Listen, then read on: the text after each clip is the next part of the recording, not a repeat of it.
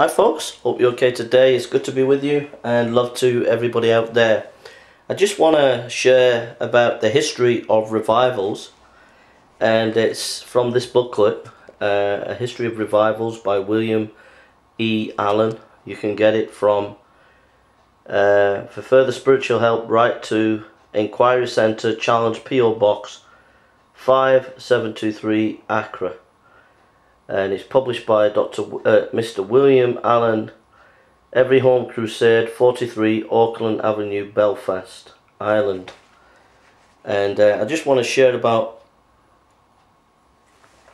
the history of revivals, and I hope some of these readings will be a blessing to you. Tertullian, writing about 200 AD, vindicating the Christian religion, said, "Though we are strangers of no long standing, yet we have filled all places of your dominion, cities, islands, corporations, council, armies, tribes, senate, the palace, the courts of judicature. If the Christians had a mind to revenge themselves, their numbers are abundant, for they have a party not in this or that province only, but in all quarters of the world." 110, Ignatius spoke, 110 AD, Ignatius spoke of bishops being settled in the end of the world. Before 180, Christianity has spread rapidly in Asia Minor and Egypt. We also read of churches in North Africa, Gaul, Germany, Thrace, Thessaly, but great increase in the number of Christians came in the year 260 to 303 AD. Of this period, Eusebius writes, "Who could describe those vast collections of men that flocked to the religion of Christ, and the illustrious concourse in the houses of worship, on whose account, not content with the ancient buildings, they erected spacious churches in all the cities." Harnack estimated that in 303 AD, the Christian population in Asia Minor was nearly one half of the whole, and that scattered throughout the empire they were a considerable minority. But the greatest proof of the growth and strength of Christianity was the Emperor Constantine embraced the faith and gave peace, wealth and power to the church. The early British church. Gildas the Wise, a Welsh monk writing about 500 AD, said the church is spread over the nation. It had spread moreover into Ireland and Scotland, and it was also a learned church. It had its own version of the Bible and its own ritual.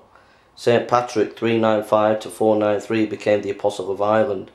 He said, "I was reformed by the Lord, and he hath fitted me for being at this day what was once far enough from me, that I should concern myself for the salvation of others, when I used not to think even of my own."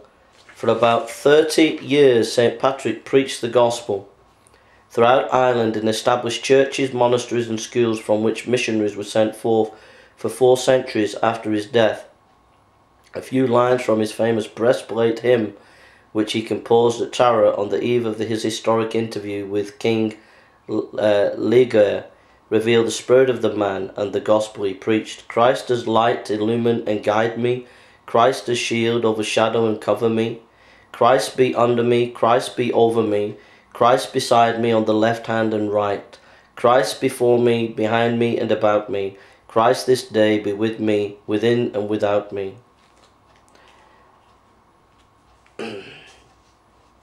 The Waldenese revival of 1184 AD.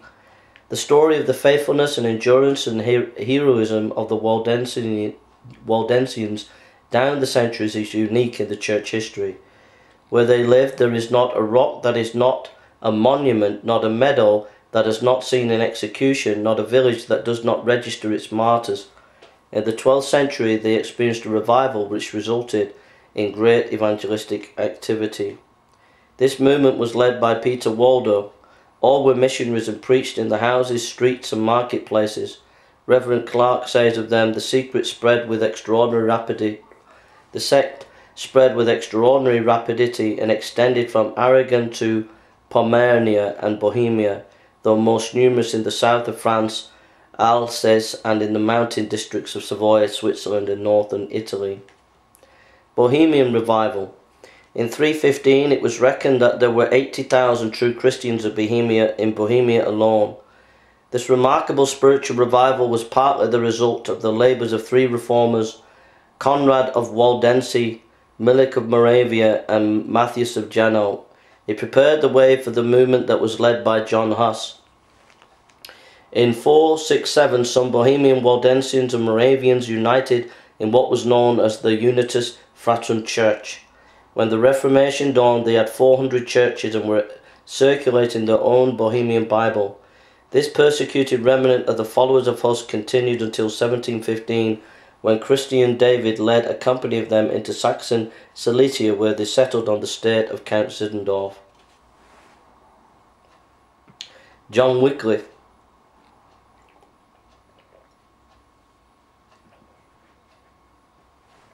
In the 14th century, Wycliffe reopened the Bible and began to expose the errors of the Roman Church.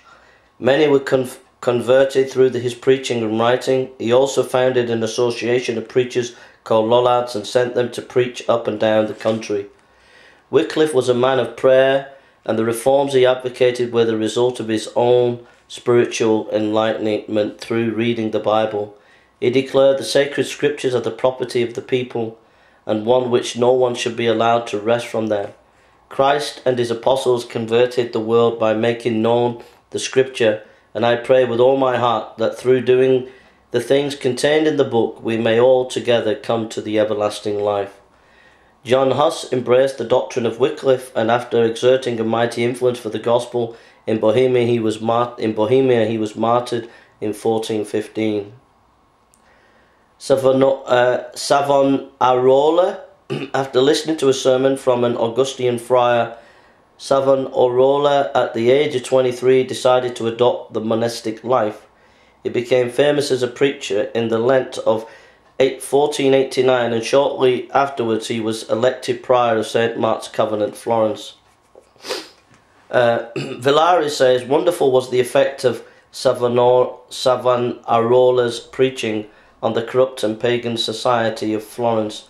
His natural, spontaneous, heart-stirring eloquence, with its exalted imagery and outbursts of righteous indignation, was entirely unprecedented in that era of pedantry and the simulation of the classic oratory.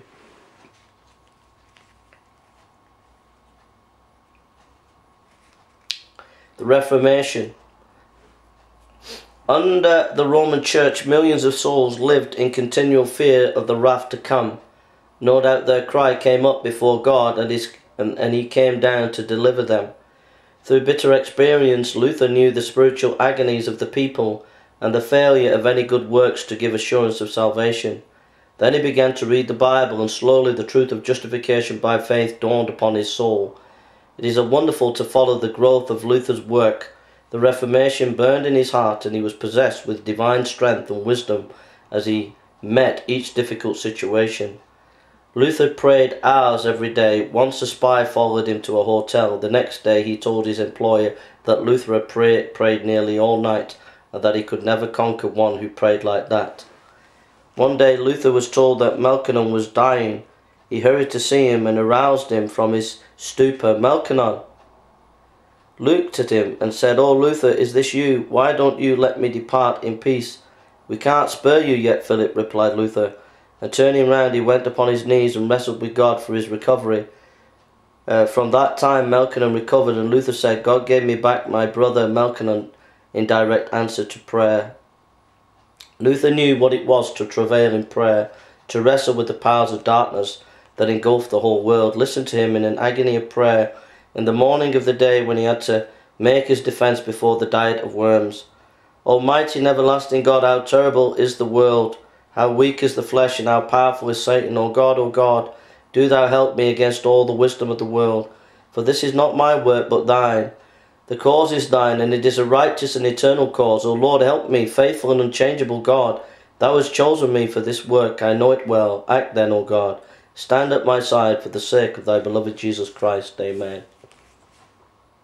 God answered this prayer immediately and filled Luther with such strength and wisdom that he won that day the greatest day in the victory in the history of the Reformation.